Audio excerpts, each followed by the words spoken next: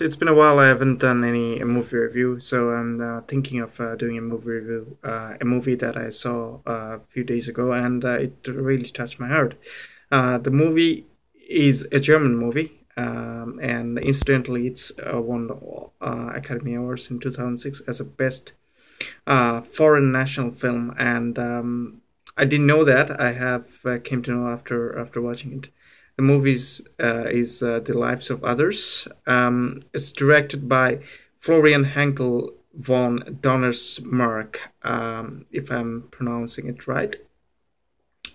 The setup of the film is on East Germany in 1980s, where um, Stasi, which is a spy or intelligence group of East German, who really likes their socialist kind of conservative mindset, not to leak any information towards the old West Germany, and how they have spied on the artists and free thinkers and secularists, and how they have monitored each event of a playwright's life, and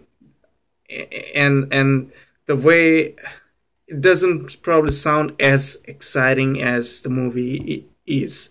The movie tells a story about a human life, spying on a human who has an idea and who presents his idea by his art, which is writing, and how the police or the intelligence officer get involved with the life of the playwright and gets affected by his life as well.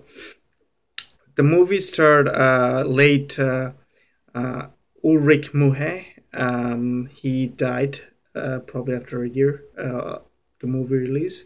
Sebastian Koch, who is who plays the character of the famous playwright, and also as a Martina Gedeck, all German actor and actresses.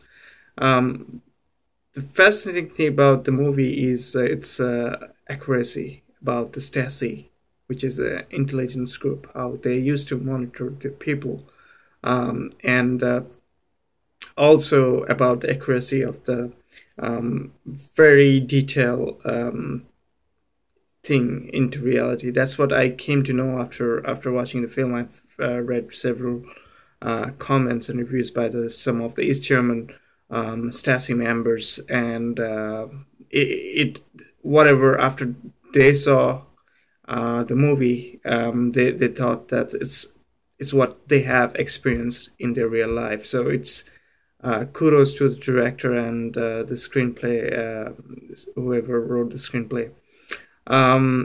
As far as the performance is concerned, I think this is the first time I've seen Ulrich Muhe in a film. He looks awesome. His character was very reserved and has humanitarian touch.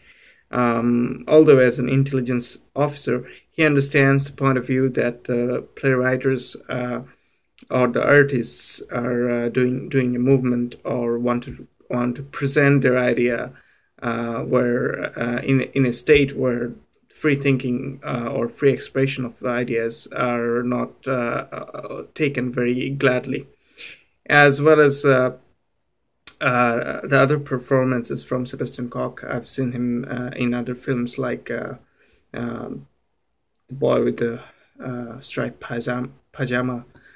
He was awesome on that movie too, and I've seen a few other movies of Sebastian Koch, and he is very, very good in this movie as well. The more I see him, I become a huge fan of his work. This is the first time I'm seeing Martina Gedeck, if I'm getting the name right.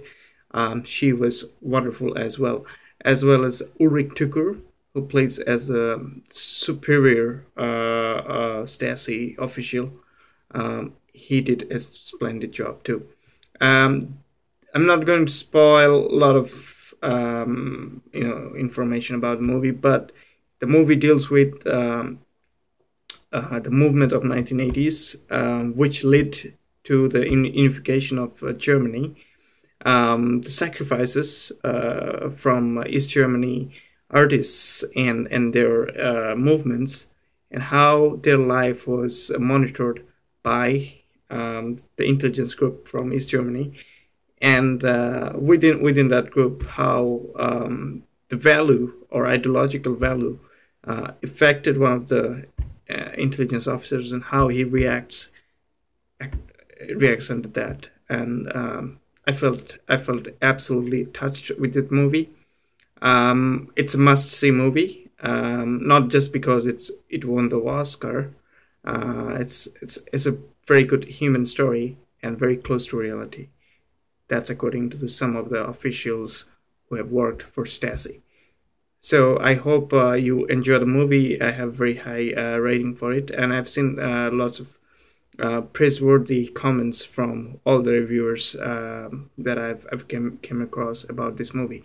So yeah, it's a must-watch movie. Thank you.